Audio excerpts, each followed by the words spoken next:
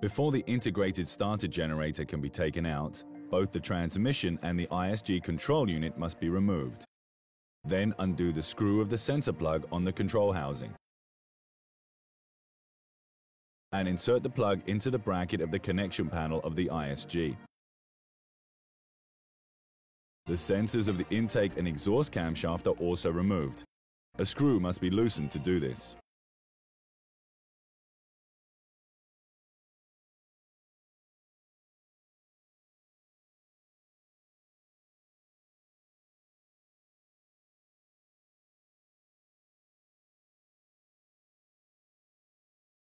The hose to the air filter is also removed.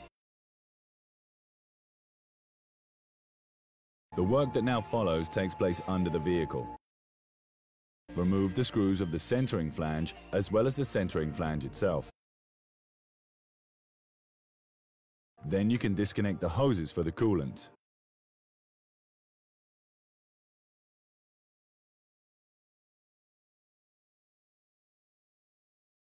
And remove the transmission oil cooler as well as the coolant inlet nozzle. Now remove the crankshaft sensor.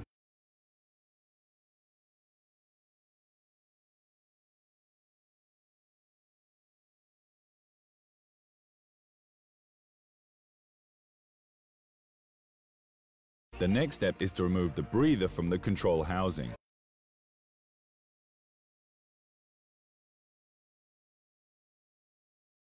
Then the engine must be turned to the ignition TDC. Observe the direction of rotation of the engine. Also check the camshaft positions via the opening of the camshaft sensors. Then the mounting plate on the integrated starter generator is brought into position and screwed on by hand.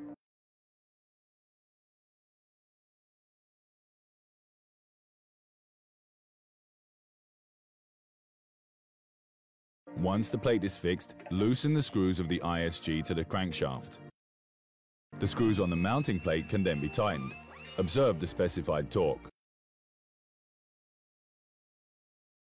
Now the screws of the ISG to the crankshaft can be removed.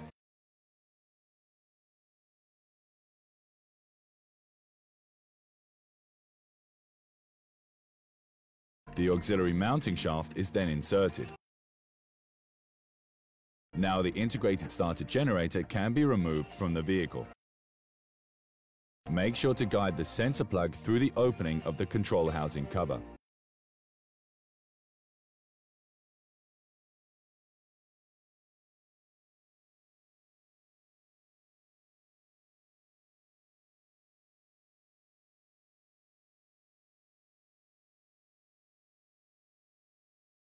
Then assemble the three supports of the fixture.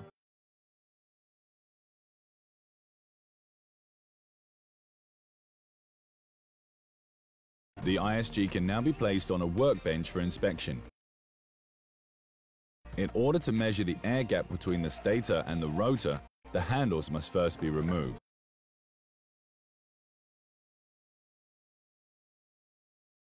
The dimensions of the gauge can be found in the corresponding VIS document.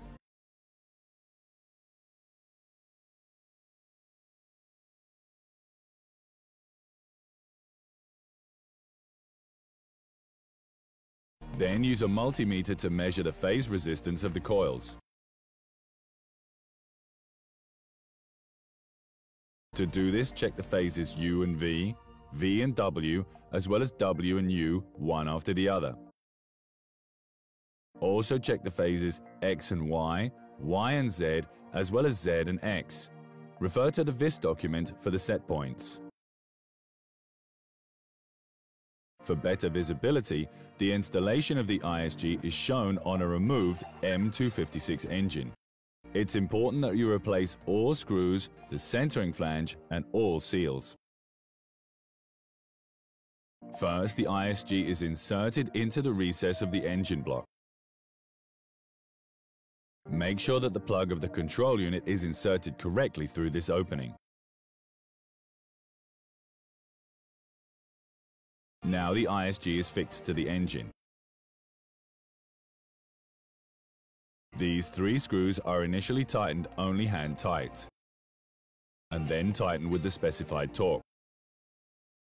The Newton meter specifications can be found in the VIS document.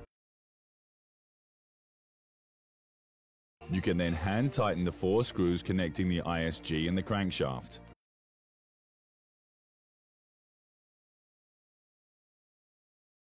Once this is done, all 8 screws connecting the mounting plate to the ISG can be undone. First, remove the 4 inner screws and then the 4 outer screws.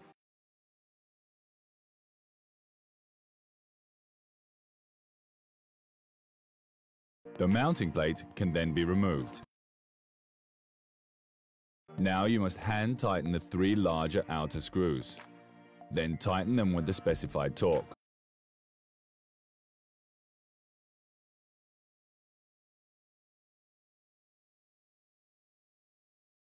The previously positioned plug to the control unit of the ISG is now first hand tightened and then tightened with torque.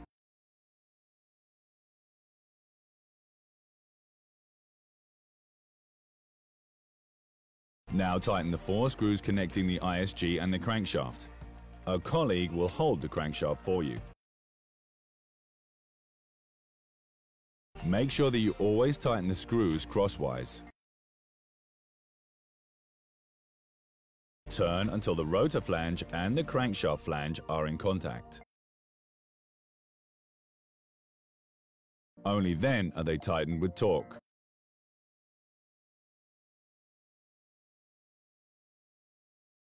Now the centering flange can be inserted.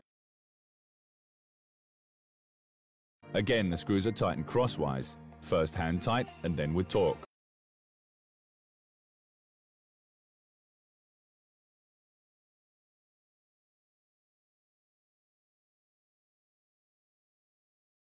Then tighten all screws with the rotation angle specified in VIS.